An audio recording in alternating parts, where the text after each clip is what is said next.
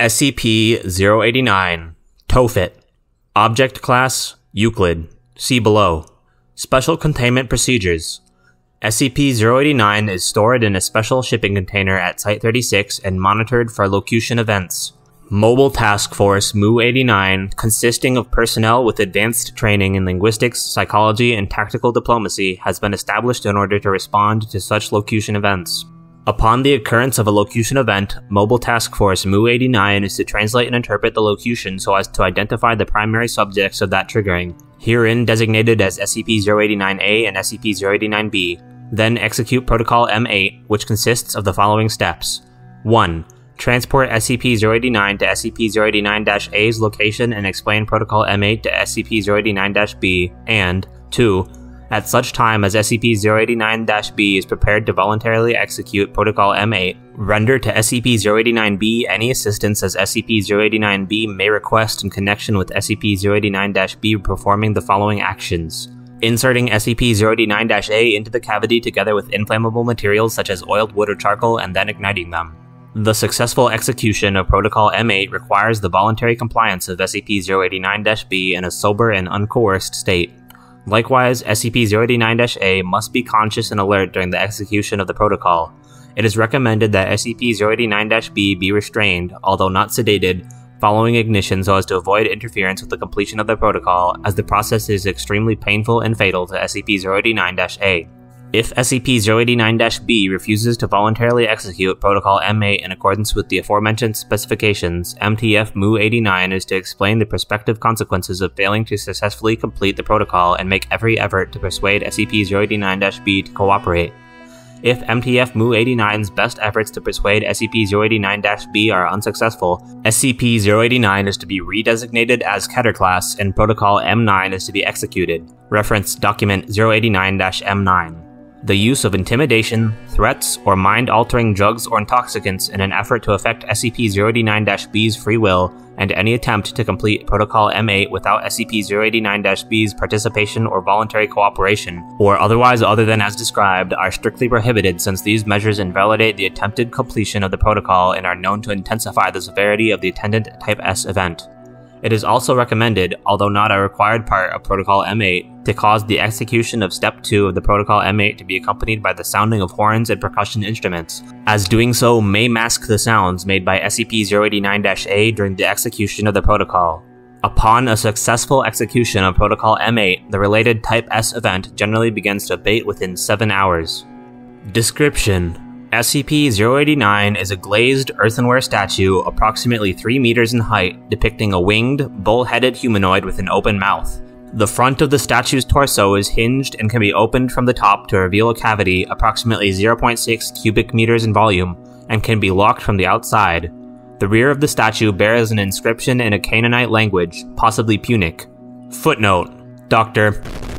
Translated an excerpt of the text as Nightmare of Moloch, Moloch the Loveless, Mental Moloch, Moloch the Heavy Judger of Men. End footnote.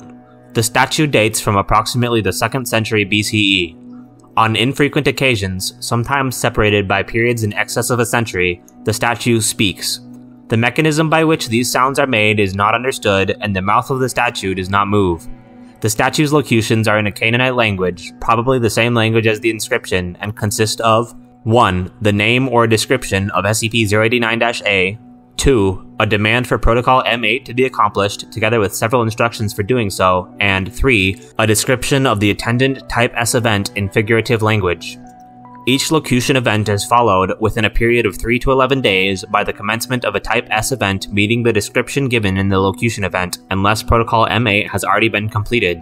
Each Type S event is an epidemic, natural disaster, mass hysteria involving genocide or other massacres, or other event involving extensive damage to property and loss of human lives over a period of time that continues until Protocol M8 is successfully completed.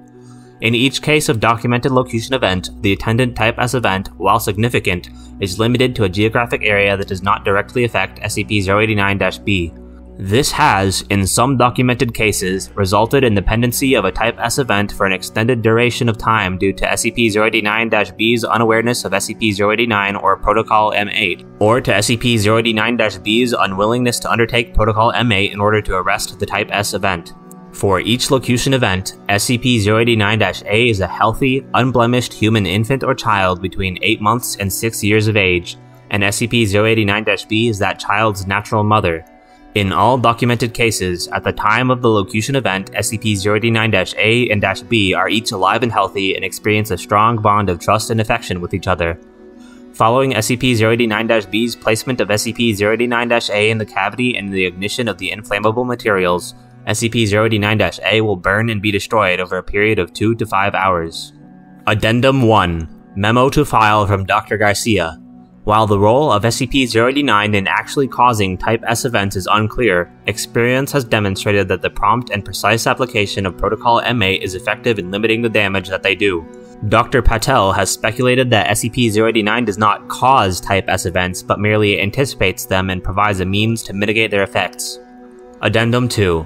A partial list of documented Type S events that were terminated by means of Protocol M8, inclusive of documented completions of Protocol M8 that predate the Foundation's acquisition of custody of SCP-089, follows. Date of locution: March 21, 1788. Description of Type S event and locution event.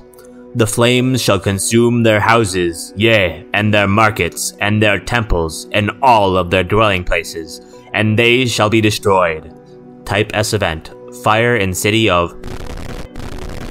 Outcome: Protocol M8 completed on day 29 after locution event. 66% of city's buildings destroyed. Date of locution: December 2, 1850. Description of Type S event and locution event. The false prophet shall gather the multitude unto him, and cast them against the princes. They shall each of them be slain, and their fields made barren. Type S event: Large-scale Messianic-based peasant uprising in. Outcome: Protocol M8 completed on day 1363 after locution event. Massacres associated with uprising and its suppression and attendant agricultural collapse account for at least million casualties. Date of locution: November 23, 1951. Description of Type S event and locution event. The earth shall tremble, and the seas shall rise and be cast against the earth, and the mountain shall vomit fire. Its voice shall be of darkness and death. Type S event: Earthquake and volcanic eruption in. Outcome: Protocol M8 executed within 31 hours of locution event. No tsunami resulted, although geological models had anticipated that one would occur from a seismic event in the area. No fatalities. Date of locution: November 7th, 1970. Description of Type S event and locution event. The rain shall scour the earth, and sweep away man and his beasts and all his works. The deluge shall take them all. Type S event: Cyclone in.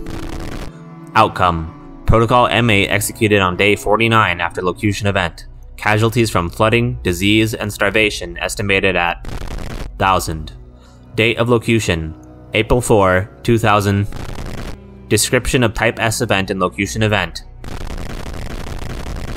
Type S event. Outcome: Ongoing. Protocol M8 not yet executed. End file.